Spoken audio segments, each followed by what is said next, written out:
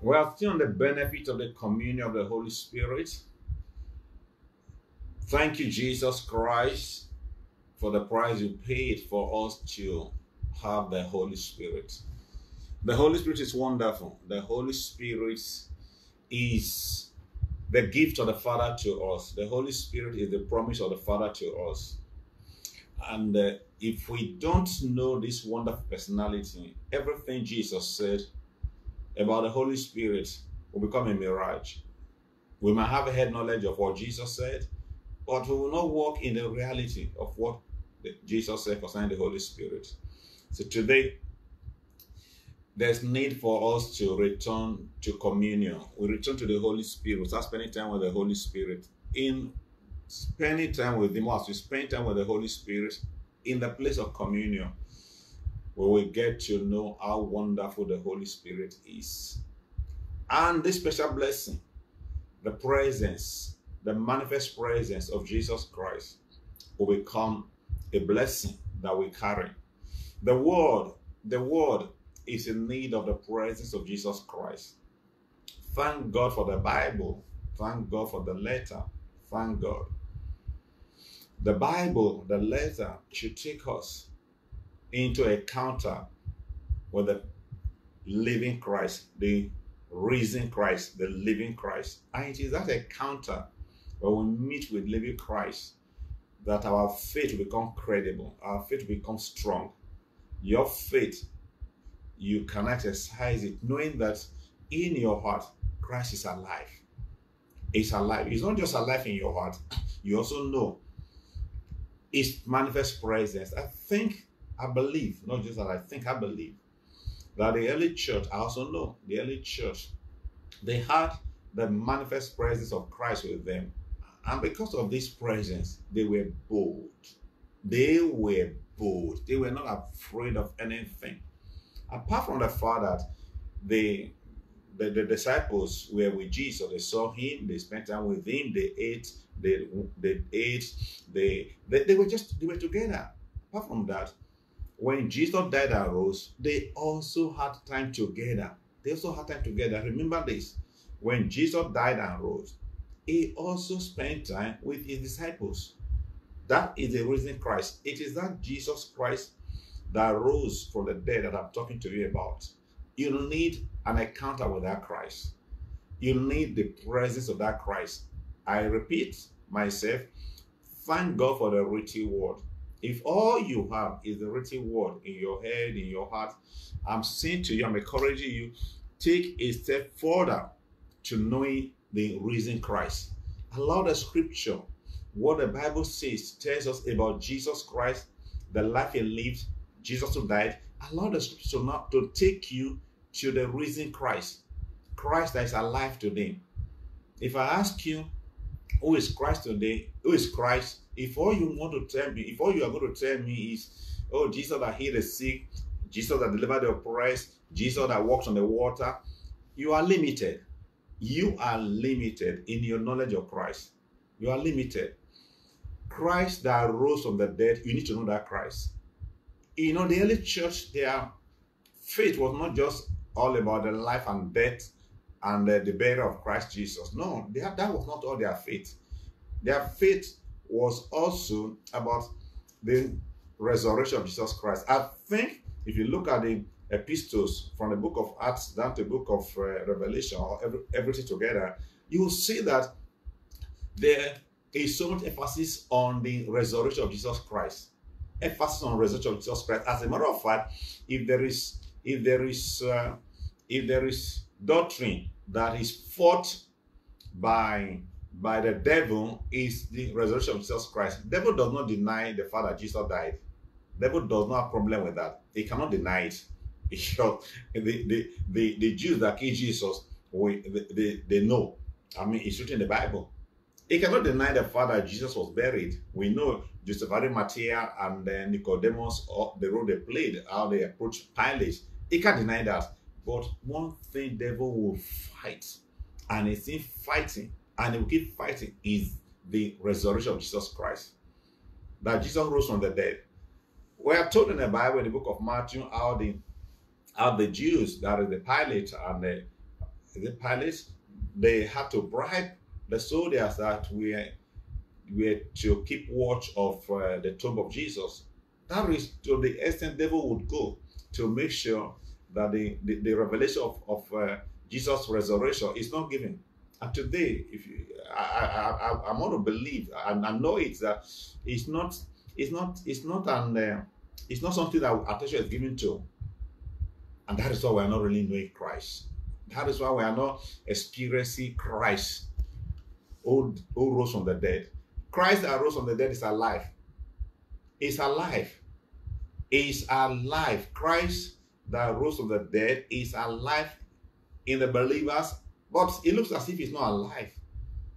It looks as if he's not alive. We have so much emphasis, we have so much doctrine about the life Jesus lives, about his death. What about the resurrection? It's time we trust the Holy Spirit to help us begin to see this. And I'm saying, fellowship, going to the scripture that we know by heart, 2 Corinthians chapter 13 by 13 verse 14, that speaks to us about the grace of the Lord Jesus Christ and the love of God, and the communion of the Holy Spirit be with us, or all of us. Going by that scripture, when we give ourselves to communion, one blessing, like I said the last time, one blessing we are going to end up enjoying is the manifest presence of the risen Christ. Christ that rose from the dead. He rose from the dead. Believe it. Excuse me, please. Christ is risen. He's no longer in the grave. But that presence, the risen Christ presence, is for those who are in fellowship with the Holy Spirit. Those who are living with him. Thank you, Lord Jesus Christ. I want us to read some scriptures. Your relationship with the Holy Spirit should lead you to an encounter with the living Christ, the risen Christ. Have you met him? Have you met the risen Christ? The scriptures, the written word, as the written word take you on a journey, or through the written word, have you encountered the risen Christ? Is he alive in you? You know, Paul had to tell them in the book of I think 2 Corinthians chapter 13. Let me just see if that is the scripture we should take it from. 2 Corinthians chapter 13. Paul had to tell the Corinthians about the presence of Christ in his life. So I'm not asking, my question is not out of place if you have met the risen Christ. The risen Christ is powerful. 2 Corinthians chapter 13. Listen to this. This will be the third time I am coming to you. By the mouth of 2 or 3 witnesses, every word shall be established. I've told you before and foretell as if I were present the second time, and now being absent, I write to those who have sinned before and to all the rest, that if I come again, I will not spare. Verse 3, since you seek a proof of Christ speaking in me, who is not weak toward you, but mighty in you. Paul said, you seek a proof of Christ in me. I think this is where the church is today. The world is seeking a proof of Christ in us. A proof of the living Christ. Okay? We should not limit Christ to just quoting scriptures. We should not limit Christ to just speaking the word. We should know that Christ is alive. Christ is living in us. I don't have to explain this. There are some spiritual realities that are difficult to explain. I'm simply saying you need to keep pressing, keep seeking this Christ, keep living in communion with the Holy Spirit, and you will get to where you will experience Christ that is alive. John met him. John, who was so close to Christ, I told you before, who was so close to Jesus, the Christ, met him in the island of Patmos.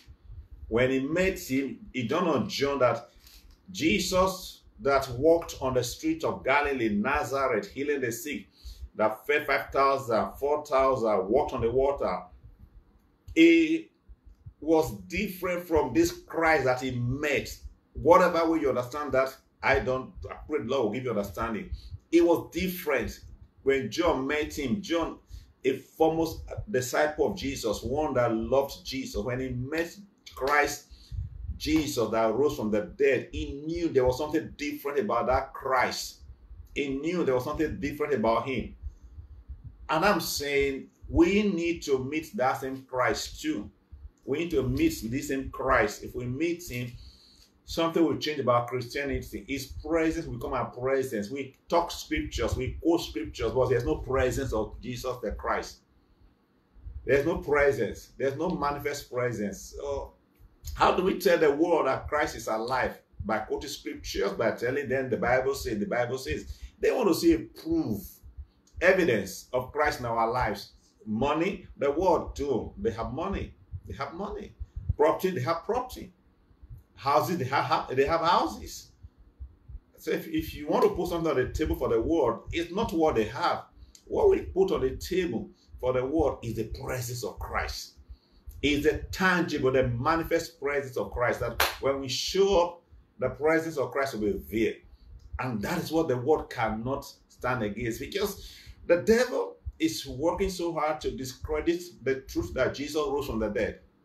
He rose from the dead. So for Christ to be made manifest in our flesh, for Christ to be made manifest, man, we have to stay in the place of communion, stay with the Holy Ghost until Christ we become one with Christ. And when we are one with Christ, the world will know that Christ is alive. He's alive. So, we take his presence everywhere to bless humanity. Oh, dear Holy Spirit, I thank you so much for Christ is alive in us. Oh, Lord, Lord, Lord, Lord, Lord. Okay. Matthew 28 verse, let's just see what we can get out of these scriptures. Encounter with the living Christ. Why is the devil afraid of the good news of the resurrection of Jesus Christ? The devil is afraid of it because that's where the power is. That's where the glory is. That is where the power and the glory is. The resurrection of Jesus Christ. He died. He was buried and he rose from the dead. 1 Corinthians chapter 15 tells us so much about that. But let's just quickly read from this. Mark 28, 11 to 15. Oh, dear Jesus. Now, while they were going, behold, some of the guard came into the city and reported to the chief priests. I said Pilate that time, so I was wrong here. All the things that had happened. When they had assembled with the elders and consulted together, they gave a large sum of money to the soldiers, saying, tell them his disciples came at night and stole him away while we slept. And if this comes to the governor's ears, we will appease him and make you secure. So they took the money and did as they were instructed, and this saying is commonly reported among the Jews until this day. So they did not want the good news that Jesus rose from the dead to go out. The devil, I said before, I'm repeating myself, the devil does not want the good news of the resurrection of Jesus Christ to go out. And the best way to let the world know that Jesus rose from the dead is through his manifest presence. It's through his presence. I think there's so much scripture, talking scripture without presence. Talking scripture without presence. Presence of Christ is what we need in our world today. We need his presence. We need people of his presence. Believers of the manifest presence of Christ.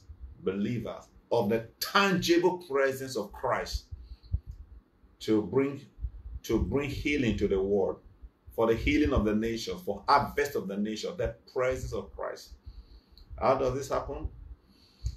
We look at that, Revelation chapter 1 from verse 9-10, how we can become carriers of the manifest presence of Christ. But before we look at that, let me just quickly read the same chapter we read, verse 16 and 17.